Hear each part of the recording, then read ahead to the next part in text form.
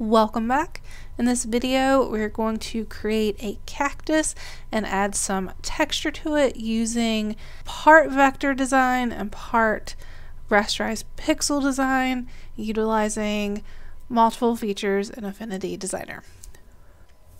To get started, just create a document any size that you would like and grab the ellipse tool.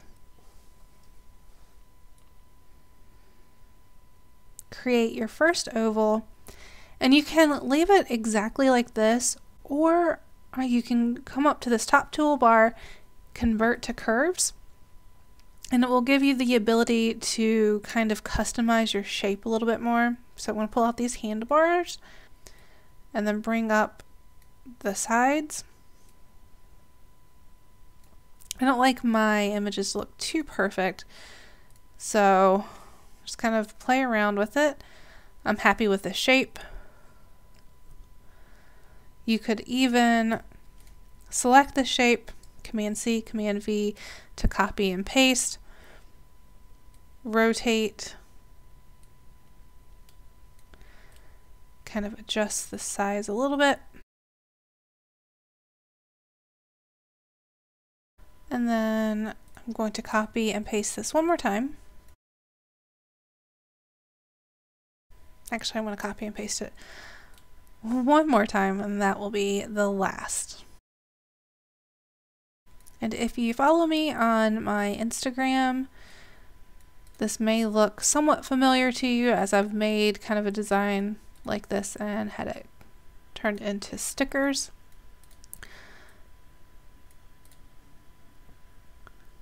Okay, so once we have that, I want to create a pot for it. So grab the rounded rectangle tool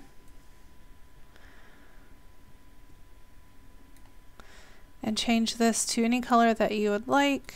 I'm going to change mine to like a dark, almost black navy color.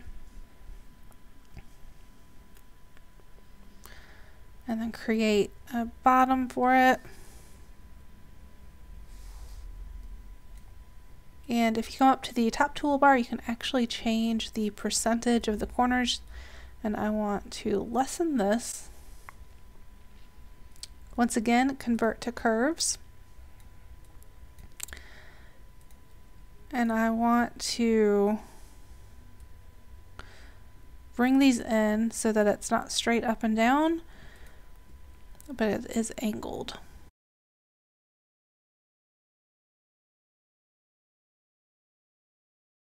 And you have the beginning of your cactus. For just a second, I'm going to group these, go up to what looks like a bar graph, and center, go back and ungroup. And a lot of the designs that I've done so far on this channel have all been more on the flat side, but a nice way to add some depth and character to your designs is to use texture. And one way of doing this in Affinity Designer is click on this second button over to the pixel persona. If you grab your paintbrush tool or B on your keyboard, I'm going to start off with the cactus itself. And you want to adjust this color to something a little darker. Go to your brushes. It comes preloaded with some. I have found some online, and if you have been on Affinity Designer or any of the Affinity programs for any length of time, they usually include some free downloads every time there's an update. This year they also did it at the end of 2017 as kind of just a bonus.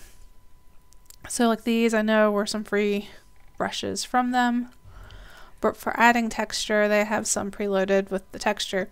This will work fine for this. When you roll over, you can see a little bit right where the brush is at. So you can get a better idea. I'm actually going to get an even darker color than what I actually want, just so you can see the texture.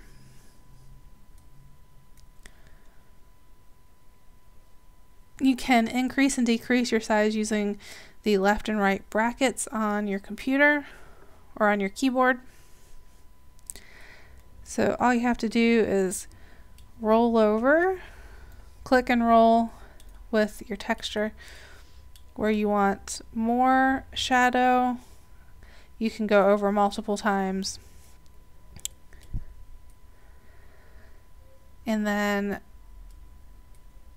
just so it stays within the shape that you want, drop it below the shape, and you'll see that it has now kind of created that clipping mask. Like I said, I created this darker than what I actually wanted just so you could see it a little bit better. You can always go in and change the opacity.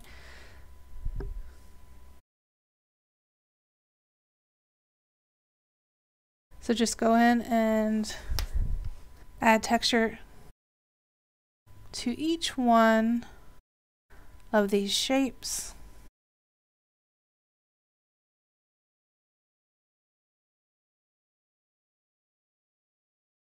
I'm also going to go on the planter and add a little bit of texture to this as well.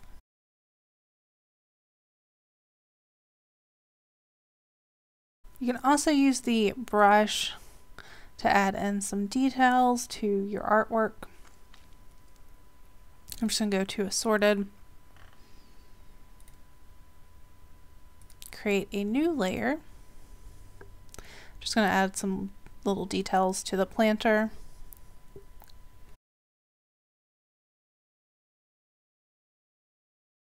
And you can always adjust the opacity for this as well, so it kind of blends in with that texture.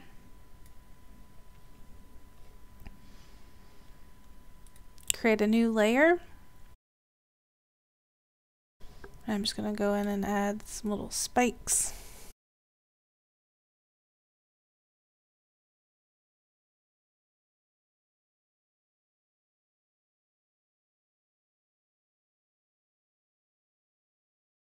Once again, you can always change the opacity of these.